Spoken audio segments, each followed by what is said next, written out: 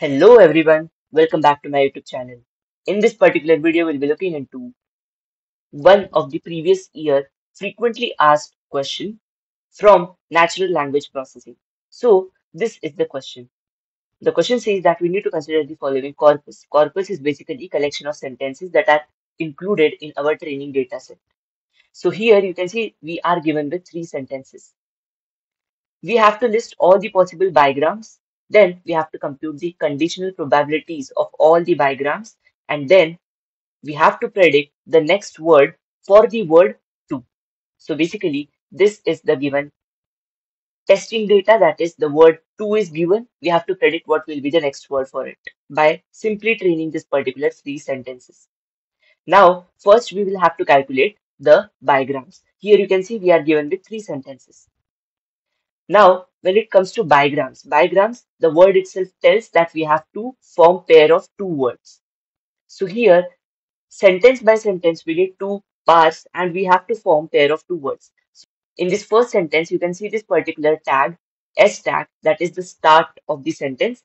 And here, with the start of the sentence, we have the word I. So, first bigram will be this S tag and then I. So you can see this is how we create it.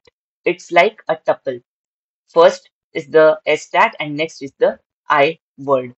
Similarly, then we have to move forward. Now, just remember, whenever we are creating bigrams, we do not have to skip two positions. We just have to skip one position. That means first this particular tag is done, then we have to take the pair of I and 10.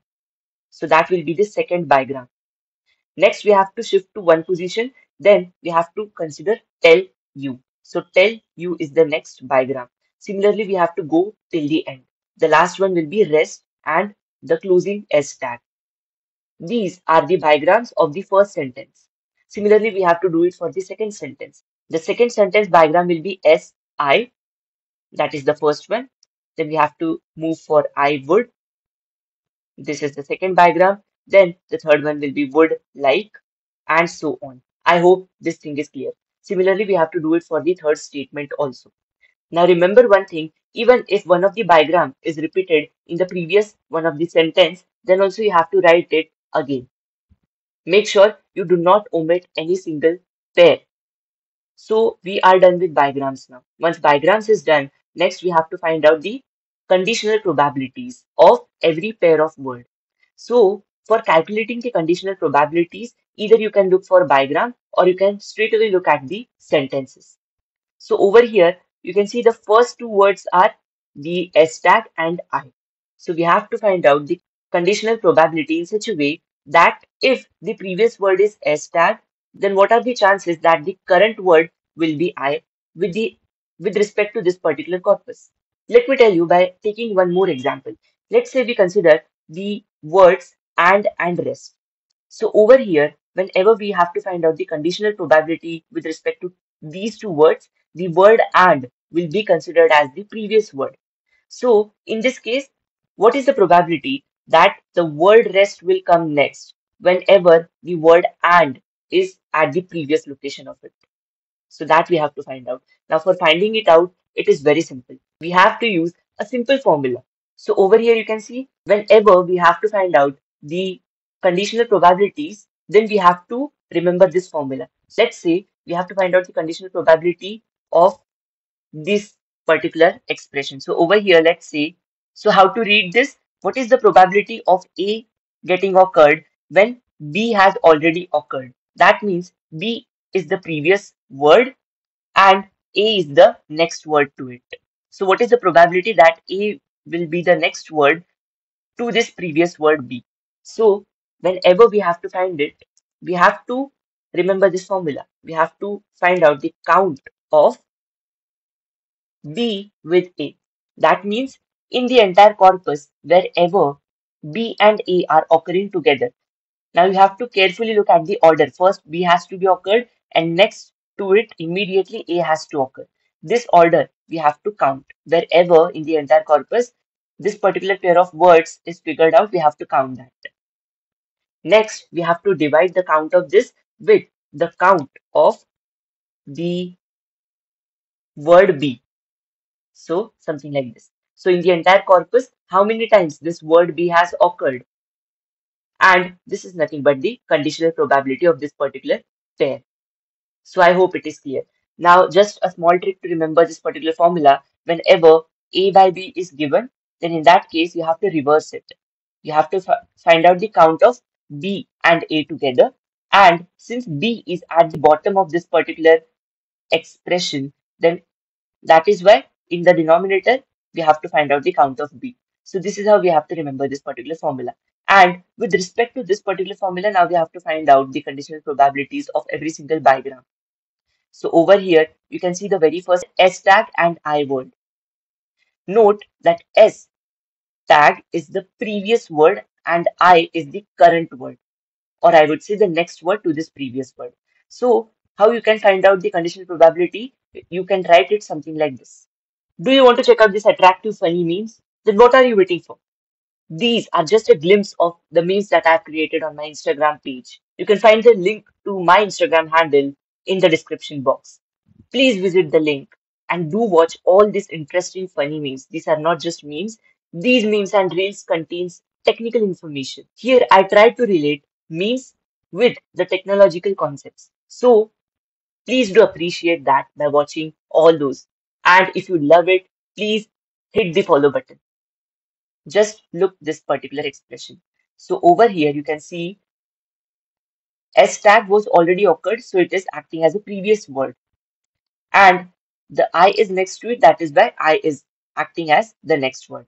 So we have to find out the conditional probability of this particular I, given that S has already occurred. Now, as per the formula, we have to reverse it and we have to find out the count. So we have to count wherever this S and I are together occurring in the entire corpus in each statement. We have to check that. So you can see this pair S tag with the word I is occurring here in the first statement. Similarly, in the second statement, you can see the S tag and the word I is occurring. So two times it is occurring. Apart from that, in the third statement, it is not occurring. So the count of this particular pair is 2. So that is why we have written it 2 here. Now, similarly, in the denominator, we have to find out the count of the bottom word. Here, S tag is the bottom word. So that is why we have to find out the count of the S tag. So in the entire corpus, you can see there are 3 S tags. And therefore, the count of the S tag is 3. So 2 by 3 is the conditional probability of this particular scenario. Now, we have to move forward. Next, we have to find out the conditional probability of these I tell. So in this particular case, how it would be? It would be probability of tell given that I has already occurred. So something like this. Probability of tell word given that I word has already occurred. So how you can do this? You have to find out the count of the reverse. That is, I will come first and then tell.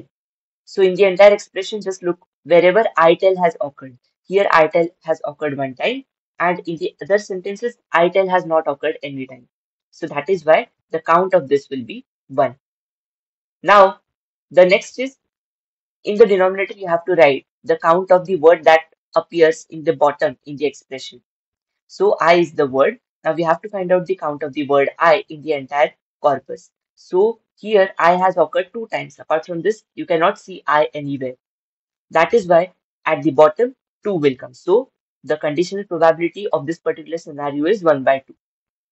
Similarly, you have to find out the conditional probability of every single bigram that is possible. Now we are done with computation of all the conditional probabilities that can be a part of corpus. Now the last part of this particular question is to predict the next word of the word to. So now over here, this is very easy because we already have calculated the conditional probabilities of every pair of bigram. So in this case, the word to has already occurred. The word that has already occurred comes at the second position of this particular expression. That means here in the entire conditional probabilities that we have calculated, we have to look for the expression where the word to is occurring in the past. So something like this. Here you can see the word relax is appearing when the word to has already occurred immediately before it. So this is one of the expression. Apart from this, in the entire list of bigrams, you can see this. This is one of the case where to has occurred and after the word to, the word sleep has occurred. So these two are the cases. Now we have to look for the probabilities of these two. Over here you can see I have just extracted these two expressions and over here I also have written the probabilities that it has. Now in this two you can see that the probability of this particular scenario is higher than the other one because the word sleep is coming more number of times whenever the word to has already occurred. Here you can see that in the corpora, after the word to, the word sleep has occurred one time. Here also in the second statement, after the word to, the word sleep has occurred one time. But here, the word relax has occurred only one time after the word to. And this is proven by the probabilities that we have calculated. Considering this particular algorithm, after training this particular three statements, and whenever we are testing the next word, given that the word to has occurred, the result will be the word sleep because its probability is higher. So that is why the word sleep will be the next word to the word to.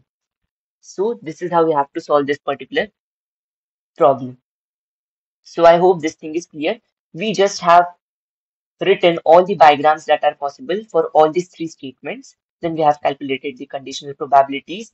I hope it is clear how to calculate the conditional probabilities. It's just a simple formula and you have to calculate it for all. And then finally, we have predicted what will be the next word to this word to by looking at the probabilities. So I hope the entire problem is clear to you all. If you guys have any single doubt, then you can straight away put it in the comment section. I'll be happy to solve it. Please like, share, and subscribe to my channel. Also hit the bell icon and don't forget to follow me on Instagram. Please join me on Telegram. Thanks for watching. Have a good day ahead.